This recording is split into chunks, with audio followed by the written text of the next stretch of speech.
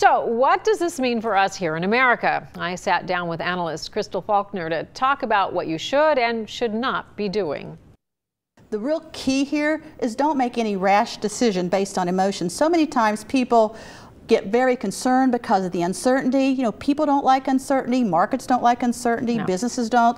But step back, take a deep breath, and let's just see how this plays out for a few days. Now, having said that, it is a good time, and it might be a good wake-up call for people to take a hard look at their portfolios, for example. Make sure they have a good plan in place, a plan for the long term.